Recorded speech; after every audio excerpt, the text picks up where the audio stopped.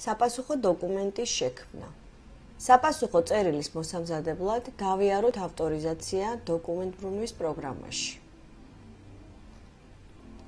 მენიუდან მოვნიშნოთ პირადი კორესპონდენცია, ნავიგაციიდან მოვნიშნოთ შემოსული, პირადი შემოსული კორესპონდენციის რეესტრიდან მოვნიშნოთ კონკრეტული წერილი, რის საფუძველზეც ვამზადებთ საპასუხო დოკუმენტს.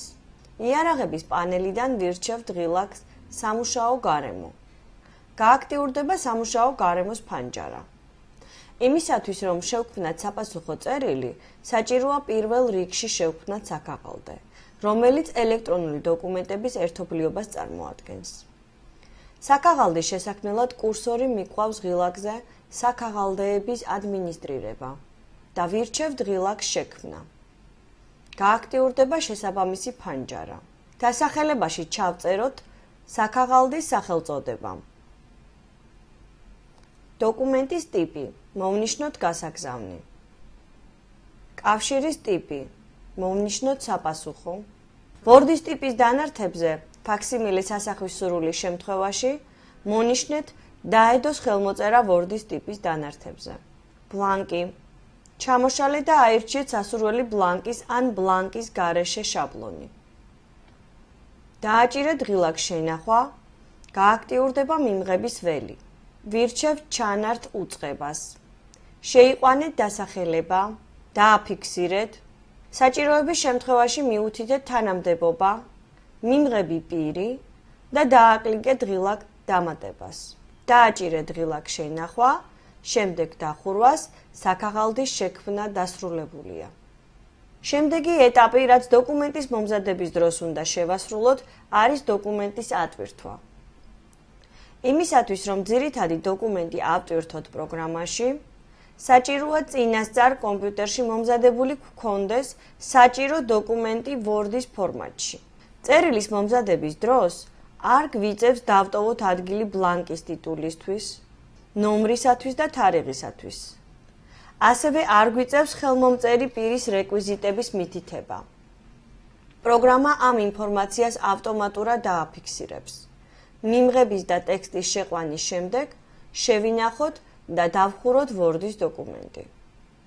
ვიწყებთ კომპიუტერში წინასწარ მომზადებული დოკუმენტის ატვირთვას.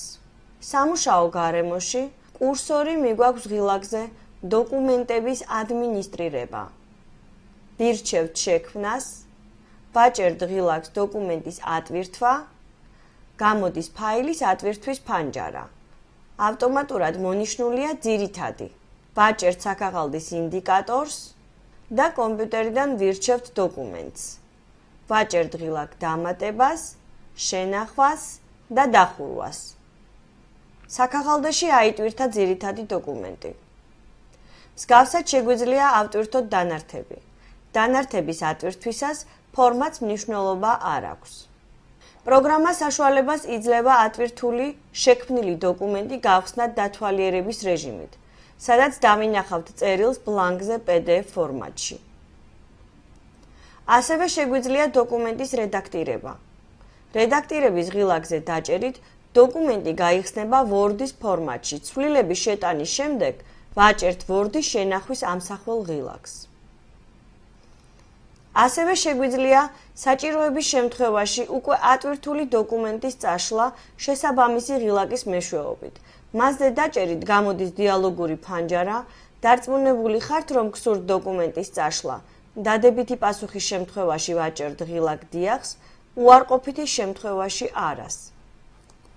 წერილის მომზადების პროცესი სამუშაო გარემოში დასრულებულია.